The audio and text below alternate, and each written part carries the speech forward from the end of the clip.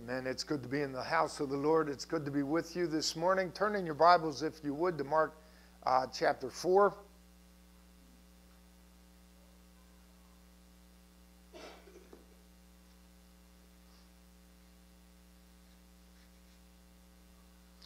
I want to just start looking here a little bit at Mark 4 and verse 11. Jesus is talking. What is that? What is that? No more? Yeah, maybe. Jesus is talking here in Mark 11. He's talking to his disciples, and he says to them, he says, "To you it has been given to know the mystery of the kingdom of God. But to those who are outside, all things come in parables." So he goes on after that, discussing with his disciples a little bit. But he says to them, it's given to you to know the mysteries of the kingdom of God. And I think about that a little bit. And what I see and what I think is that they didn't really understand that mystery. He says it's given to you to know the mystery, but they didn't know it yet. They didn't understand it yet. They didn't fully comprehend it yet. After years of walking with Jesus, we know that at the very end of Jesus' earthly ministry, the disciples are saying things like, "Well, Lord, will you then restore the kingdom to Israel?" They're still looking for that earthly kingdom, still looking for all the things of the world, still looking for that earthly kingdom and wealth and status and all of those things. "Lord, will you then restore the kingdom to Israel?" See, it was given to them to know and understand the kingdom, but they didn't fully understand the kingdom. They didn't fully comprehend what was theirs. And the reason for that is the Holy Spirit had not yet been given. The Holy Spirit had not yet been poured out. They had not yet received that baptism in the Holy Spirit. They had not received that yet. So flip on over a little bit. They had been given the mystery to understand the mystery, but they didn't yet understand it. Turn on over to 1 Corinthians.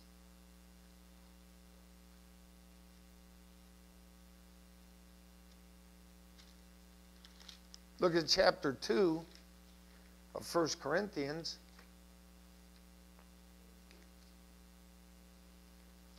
Now, Paul was writing to the Corinthians here, right? And what is different now than what Jesus speaking to his disciples, and what's different? Remember, the disciples, they faded away from Jesus. They ran off, they hid. They denied him, if you will. What's different now? With Paul writing to the Corinthians, the Holy Spirit has been poured out. The baptism of the Holy Spirit has taken place. The church has been birthed. And this fullness of the Spirit is in the disciples. And however, we speak wisdom among those who are mature, yet not the wisdom of this age. The wisdom of this age is faulty wisdom. The wisdom of this age is based on men's reasoning, men's logic, men's thoughts. The wisdom of this age is postmodernism, a post-Christian worldview, right? Now, in the day that Paul was speaking, it was not a postmodernism, it was a paganism, just an out-and-out paganism. Different. There's a difference, a little bit of difference. Most people in the world that Paul was writing into and ministering in, most people believed in God. They just believed in the wrong God. Today, there's more and more of a humanism, more and more of a no belief in God. you know, as opposed to the pagan world that Paul was ministering in that day. But he said, but in either case, the wisdom of this age is built upon very faulty foundation. In our case, it's built on no God. The wisdom of this age is built on you evolved from an ape. And if that is true, then logically it is also true that I can kill you and it means nothing. I can kill my unborn child and it means nothing. Right? And in the pagan age in which Paul was ministering here, in that age of human history and existence, men believed in gods, but it was all right to sacrifice your child to one. You know? The things that were done in the name of false deities.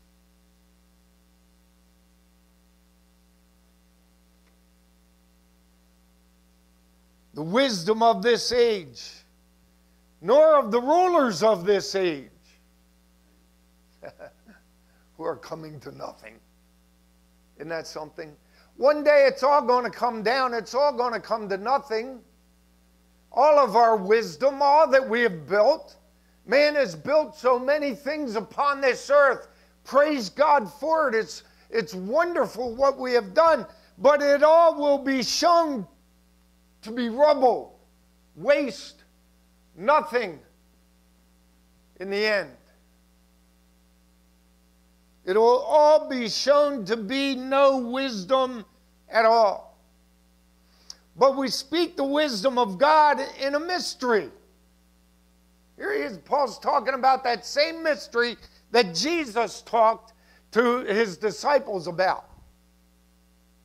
Yet we know the disciples didn't comprehend it, but now we see this mystery, the hidden wisdom which God ordained before the ages for our glory. Now we see the one thing I want to make mention of, the word mystery in the New Testament, the word mystery doesn't mean something that's difficult to comprehend or that type thing. It carries with it a different connotation. It carries with it the meaning that it is something that can only be known or grasped if God reveals it. Now that's different than something that can be known or understood by human understanding, something that can be known or understood through experimentation, through study, with much reasoning and much hard work on our part, etc., etc. That's very different than that, right? Very different than that. It is a mystery that is only able to be comprehended if God releases it, if God reveals it to us. Let's read just a little bit and see. We speak the wisdom of God in a mystery, the hidden wisdom which God ordained before the ages for our glory. So, when was this mystery designed or planned? Not yesterday. Before the world began, this mystery was designed, was planned, was thought through in the mind of God, which none of the rulers of this age knew, for had they known, they would not have crucified the Lord of glory. They would not have crucified him. So when he's talking about this, he's saying none of the natural rulers comprehend it. Natural man doesn't comprehend it. Neither did the demons or Satan himself comprehend it. That's what Paul's saying here. He's saying if they comprehended it, they would not have crucified Christ, for that crucifixion had to come. It had to take place. They could have, the enemy of our souls, had he comprehended, had he understood, could have thwarted God's plan just by letting Christ live. Right? So to speak. He could have tried, yeah. It reveals to us what an inadequate enemy Satan is. It reveals to us. Reveals it to him too. Reveals it to himself, to Satan himself. It's revealed.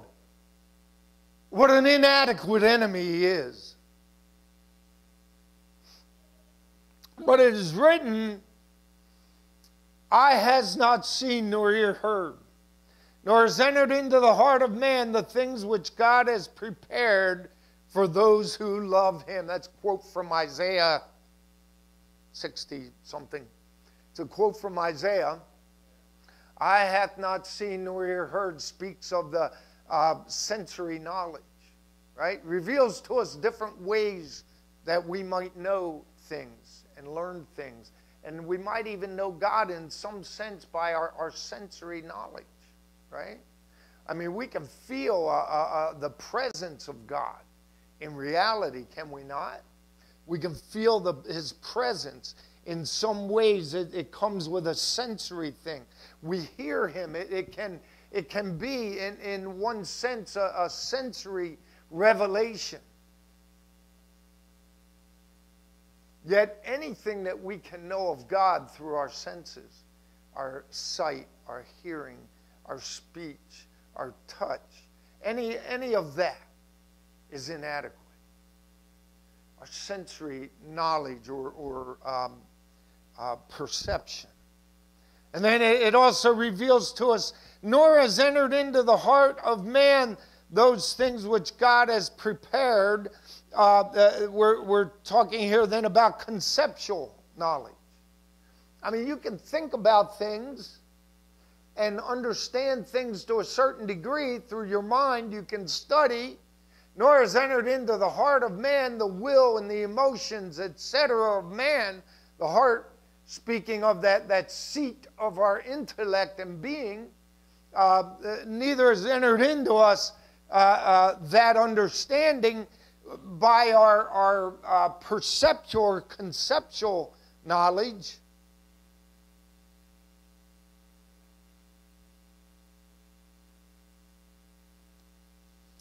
The things that God has prepared for those who love him. Love him, speaking of spiritual knowledge. Isaiah speaks of three kinds of different ways of experiencing or knowing God. And that third one, loving him, speaks of the spiritual knowledge. And Paul goes on and begins to talk more about this. But God has revealed them to us through his Spirit. Through his Spirit. God has revealed to us the things that he has prepared for those who love him through his Spirit. For the Spirit searches all things, yes, the deep things of God. We can't comprehend the deep things of God with our intellect. We can't find them out by researching and studying. It never hurts. But that's not how we're going to understand the deep things of God. For what man knows the things of a man except the spirit of the man, which is in him? Even so, no one knows the things of God except the Spirit of God.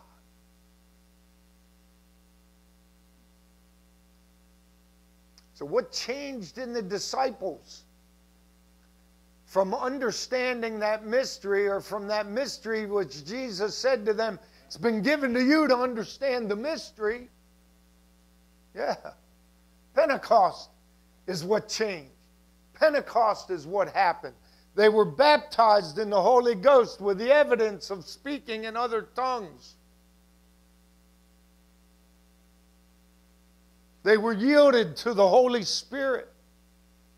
And now that spirit of man that was in them, that knows the deep things of man, is able to know and hear and comprehend and understand the deep things of God.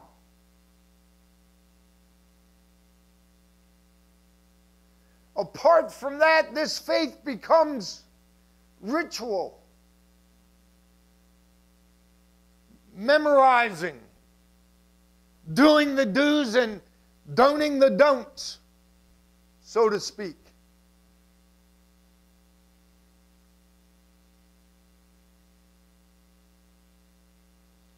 I don't know about you, but I'm not that good at that. Doing the do's and don'ting the don'ts. I'm just not that good at it. It's got to be something more. And that something more is the spirit of man in you that knows the deep things of you personally. Those things that no one else knows. Your spirit knows. Your spirit knows. And the Spirit of God knows the deep things of God. Now we have received not the spirit of the world, but the Spirit who is from God, that we might know the things that have been freely given to us by God. That we might know His salvation. That we might know His grace. That we might know His peace. How do we have peace in the midst of a storm? How do we receive grace to do that which we think we cannot do?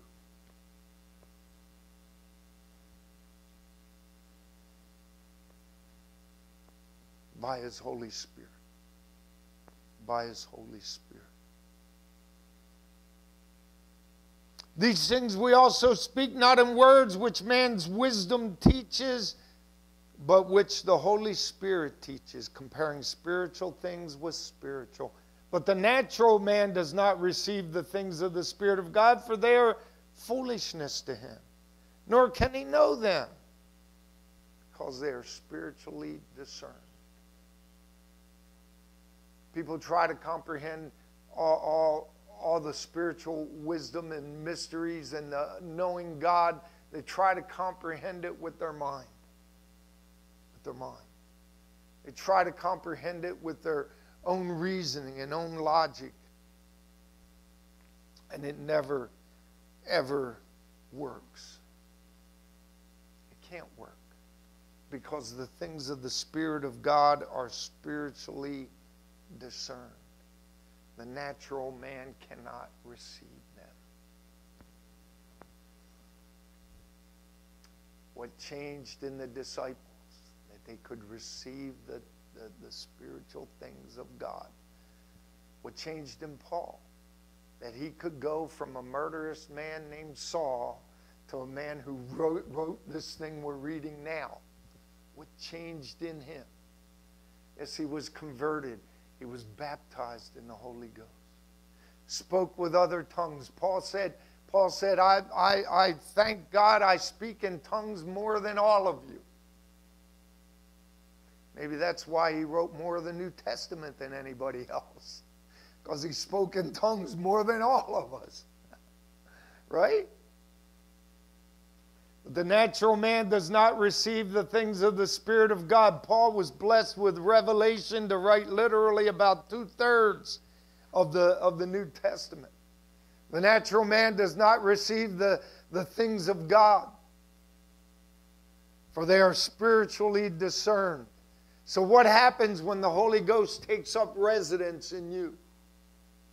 Jesus talked about it. Remember, he said, the Father and I are one. He said that the Father and I are one. So when the Holy Ghost takes up residence in you, that third person of the Trinity is making you one with the Godhead, so to speak.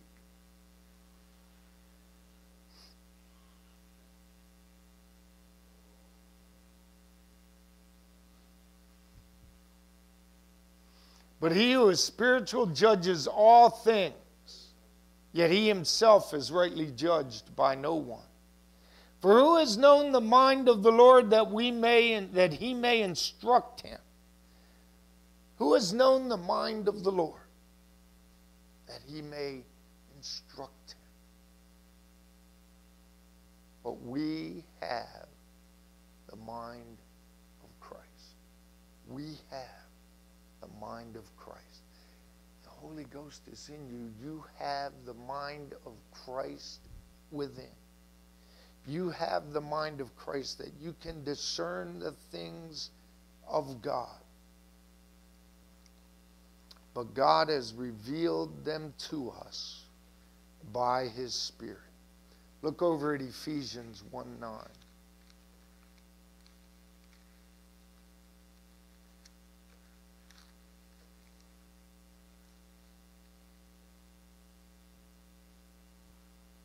Look again at what Paul is writing. Paul, an apostle of Jesus Christ by the will of God, to the saints who are in Ephesus and faithful in Christ Jesus. Grace to you and peace from God our Father and the Lord Jesus Christ. And look at verse 7. In him we have redemption through his blood, the forgiveness of sins according to the riches of his grace, which he made abound toward us in all wisdom and prudence, having made known to us the mystery. Again, here's that mystery of his will, according to his good pleasure, which he purposed in himself, that in the dispensation of the fullness of times he might gather together in one all things in Christ. Here he is making all things one in Christ. Didn't Jesus say we are, that he and the Father is one? And now he's making all things one in Christ. He's making, doesn't he say that the body of Christ, that we are all one in him? He's making all things one in him. He's gathering all things together into one, if you will, in himself. In the dispensation of the fullness of times, he might gather together in one all things in Christ, both which are in heaven and which are on earth in him.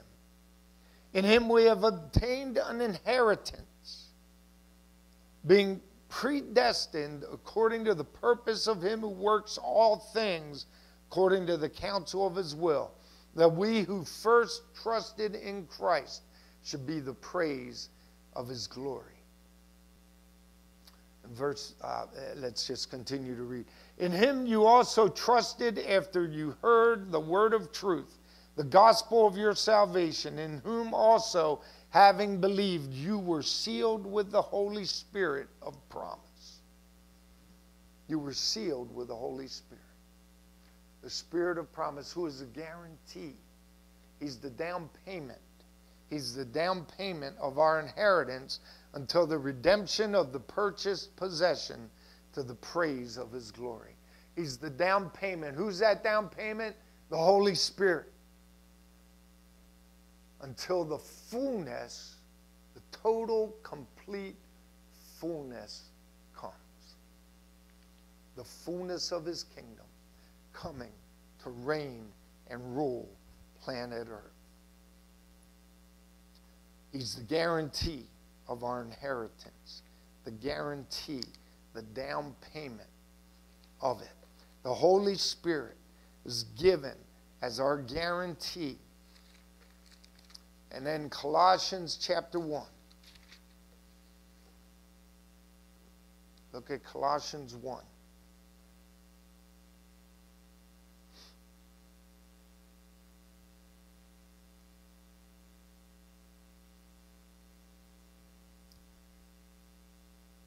Let's look at verse 26.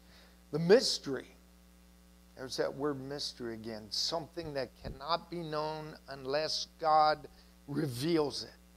Something that cannot be known unless God reveals it. Of which, the mystery which has been hidden from the ages, from generations, but now has been revealed to his saints. This mystery of God has been hidden, and now it's revealed. It's been hidden. It's been hidden for thousands of years. And now it's revealed. The mystery which has been hidden from ages and generations, but now has been revealed to his saints. To them God willed to make known what are the riches of the glory of this mystery among the Gentiles. God willed it to be known to us, among the Gentiles, not just to the Jewish people, but to us, to the Gentiles, to all of us who are engrafted into his family, into his kingdom, which is Christ in you, the hope of glory. Him we preach, warning every man and teaching every man in all wisdom, that we may present every man perfect in Christ Jesus. The Holy Spirit was the mystery that's revealed. The Holy Spirit, I should say it this way, reveals that mystery in us. The Holy Spirit is he who reveals to us the triune nature of God, the Trinity. He's the one who reveals to us that we're a part of the kingdom of God, that we're a part of God's family, that we're a part of the church of Jesus Christ. It's the Holy Spirit who reveals this to us. Christ in you, the hope of glory. It's the Holy Spirit that is revealing God's will in our lives. It's the Holy Spirit that is doing all the work of sanctification in us. The hope of glory. Christ sanctifying us by his blood. That blood is applied by the Holy Spirit in our spirit, if you will, with us, in our hearts. That blood applied to the mercy seat, the depth of our own being. The Holy Spirit applying the blood of Jesus Christ brings us understanding of our own, very own unrighteousness and his righteousness. What a difference. What a difference. Paul now writes, and Peter writes, and John writes, and James writes, and the disciples write of the mystery and its fulfillment. Christ in us, the hope of glory. They write of that and not the mystery that we can't know. And the thing that intervened is the Holy Spirit. Baptism, the evidence of speaking in other tongues. Father, we love you. Bless you today, Lord. We come into your presence, receive that Holy Spirit. Lord, we receive your Holy Spirit. We bless you today. We honor you. We call upon you, Lord Jesus. We call on you, Father. In every area of our lives, Lord, we need you. We ask you to fill us. Fill us, Father, to a greater depth. Give us that hunger in our soul and spirit that comes, just that desire, that depth of desire to know you, the power of your resurrection. Holy Spirit, we ask you to fill us. Fill us. Fill us today. Fill us every day.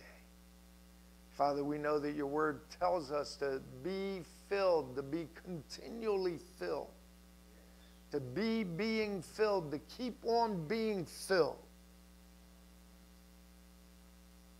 We ask you to fill us with your Spirit.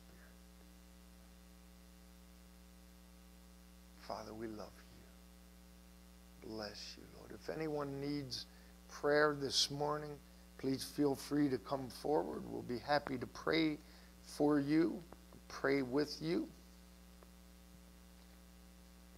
Father, we love you. Bless you this morning. We love you and honor you and bless you today, O Lord. In the name of Jesus.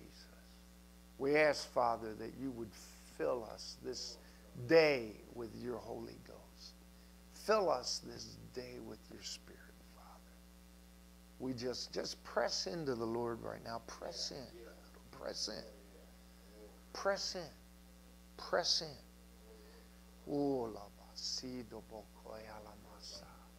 Father, we call on you today. Holy Spirit, we call on you today. Reveal by the power of your grace working in us, Father. Reveal the power of your Holy Spirit today working in us.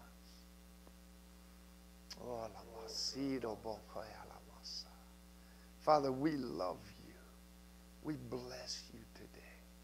We call on your name today, oh Lord. We call on you for salvation. We call on you for healing. We call on you, Father, to reach the very depths of our heart. Root out everything, Father, that is not of you in us, Lord.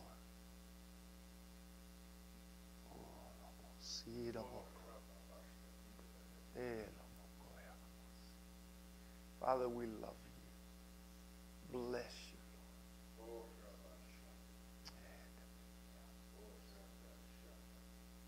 We love you, Father. We love you. Father, we say, come and have your way in us. Have your way in each and every one of us today, Father. In Jesus' mighty name. Amen. Amen. You go with God today.